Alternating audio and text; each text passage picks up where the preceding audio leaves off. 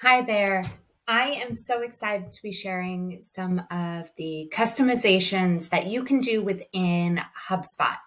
In this individual tutorial, what we're utilizing is a parent HubDB table, children HubDB tables, and creating a Hubble module that is specifically for showing this information on a page. So here we have a page and we have the module. And in this case, we're utilizing this to showcase an events calendar, for example. In the initial case that we utilized this for, it was actually for a certification process that companies were going through. And this client wanted to showcase some company information that was pulled from HubSpot, from the properties, and some that was pulled from the HubDB databases for those individual companies. So this is a little bit more simple than that, but it gets the point across and will get you on your way to successfully having those multi-level pages that pull in the HubDB information. So here's the parent page. We have the events, name of the events, some images, some dates, descriptions, etc. And then a link that goes to the child page information. And this is just dynamically created. If you add a new row to the parent page and select the child HubDB table for it, a new item will automatically appear for this. So on this page, we have that event information specifically for the specific event.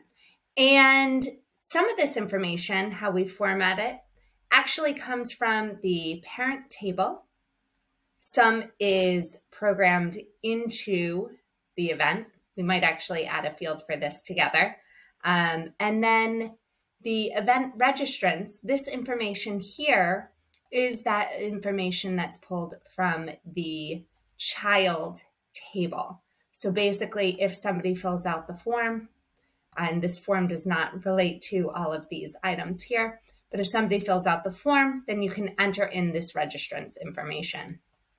Now, in your case for this, you might want to have potentially two different pages, one to register and one for the admin to see who the registrants are, or potentially you want people, maybe the exhibitors or the keynote speakers to have access to these registrants. So potentially we could filter in this information a little bit differently depending on that.